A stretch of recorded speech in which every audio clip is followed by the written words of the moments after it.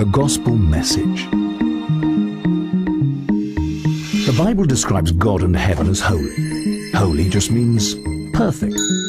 Now, it's really important to understand that God can't let anything imperfect into heaven. Otherwise, it just wouldn't be heaven. The Bible also says that all of us have a body and a soul. At death, our body is either buried or cremated.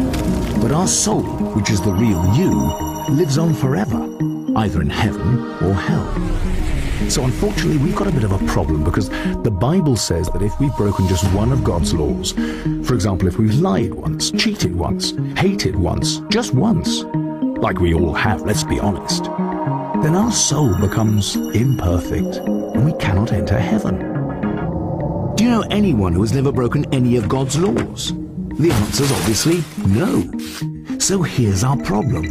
All people have broken God's laws. Therefore, all people have imperfect souls.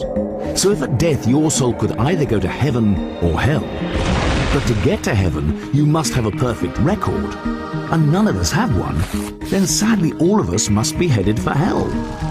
Now that might seem harsh, and you might ask the question, how could a loving God create a place like hell, let alone send someone there? So let's look at it this way. Think of someone you love very much. Now imagine that person is brutally murdered.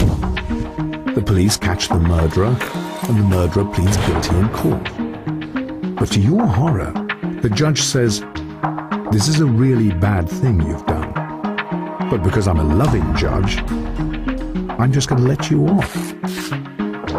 You'd be very angry, wouldn't you? Why? Because you know that when someone has broken the law, they must be punished. Otherwise, there's no justice. So you see, hell is not a love issue, it's a justice issue. Let's consider 3 questions to help us understand why there's got to be this place called hell. Have you ever told a lie in your life? Well, the answer is surely yes, even if only a so-called white lie. If you've lied once, then you're guilty of being a liar. Have you ever taken anything that's not yours? For example, have you ever gone to work late or left early and got paid for it? Have you ever used the boss's telephone or photocopier without asking permission?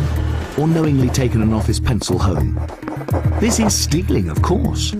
Most people have taken something that's not theirs, which makes them guilty of being a thief.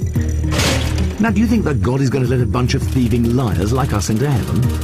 Not likely, because if he did, he'd be the same as the unjust judge who failed to punish the murderer of the one you love. We can't have it both ways.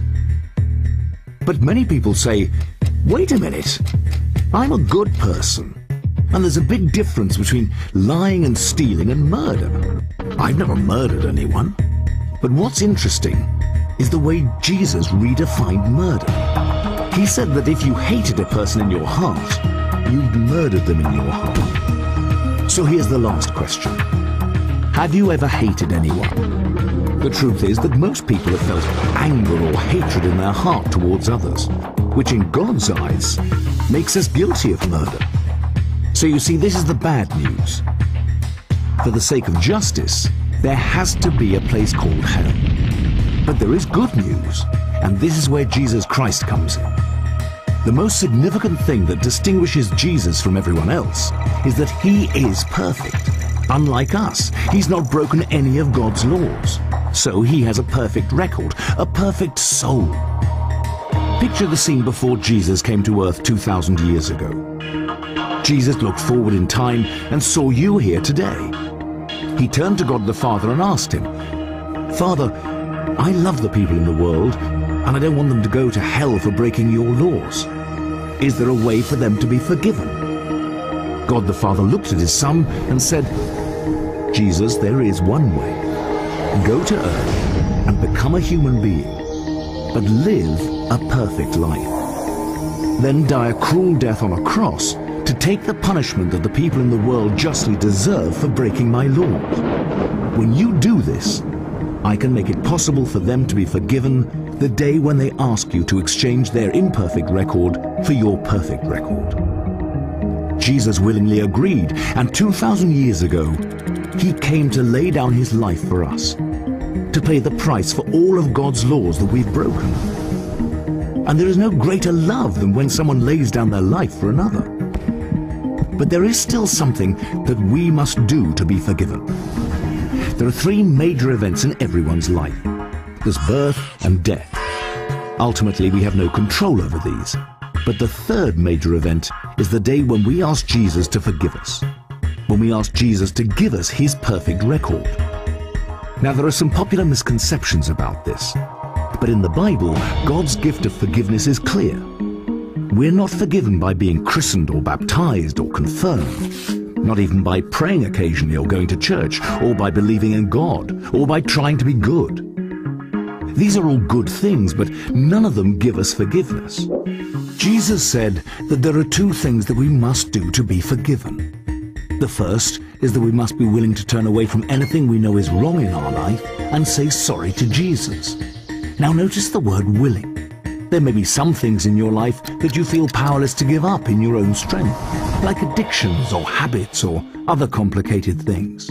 That's okay, because God will help us as long as we're willing and want to turn away from those things. The second thing we must do is surrender to Jesus. Now, surrender means this. If God made you and the entire universe that surrounds you, don't you think he deserves to be the central person in your life? Surrendering to Jesus is when we acknowledge him as our Savior and humble our lives to him in service. When you were born, it's as though God opened a book about your life. Now bear in mind that God sees everything you do. He knows every attitude, every thought, every motive, and every action. Every time we break just one of God's laws, it's written down in that book. You can imagine that by the end of our lives, there's a whole library written against us. But when you turn and surrender to Jesus, something incredible happens. It's like Jesus takes your book and stands at the top of a cliff and tears out all the pages, the whole record of the things you've done wrong, and he throws them into the deepest sea. He promises to never remember those things again. Jesus then takes a copy of his perfect record, which you've asked him to give you, and he places it inside the cover of your book with your name on the spine. That book is then stored like a precious library book in heaven. The miracle is that your book is not touched again between the point that you ask Jesus to forgive you and death, even though in that time you may make mistakes and break God's laws again. Becoming a Christian doesn't instantly make you perfect, nor does it mean that you can say a quick prayer and return to your old ways. Remember, God forgave you forever when you asked for Jesus' perfect record. All he asks is that you surrender everything to him and let him daily refine you from your wrongdoing. When you die, you will go before God on Judgment Day, and God will command his angels to get your book. He'll look inside that book and say, "This person was perfect." You will probably say to him, "No, I wasn't. I broke your laws. Don't I justly deserve to go to hell?" And Jesus will say to you, "For the sake of justice, you do deserve to go to hell. You did break my laws, and some you broke many times. But you, my beautiful child, have my perfect record, which I gave you when you turned and surrendered to me on earth, and I forgave you. Welcome to heaven." That is why Jesus is so amazing. He made it possible for everyone in the world, regardless of what mistakes we've made, to be forgiven and to one day enter heaven. But say you never turned and surrendered. Think about what would happen. When you die, you'll go before God at judgment, and God will say to you, "I'm sorry, I can't let you enter heaven. I have to send you to hell. You never asked me to forgive you. I loved you so much that I tried 6 ways to get through to you. First, I died on the cross to take your punishment. Second, someone explained to you in a simple way that you could be forgiven.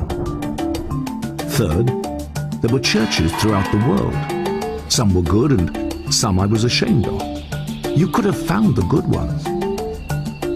Fourth, I gave you a conscience so you could tell right from wrong. Fifth, I created a world around you that was so awesome. How could you not wonder about me? And finally, I rose from the dead to prove that I was God and that everything I said was true.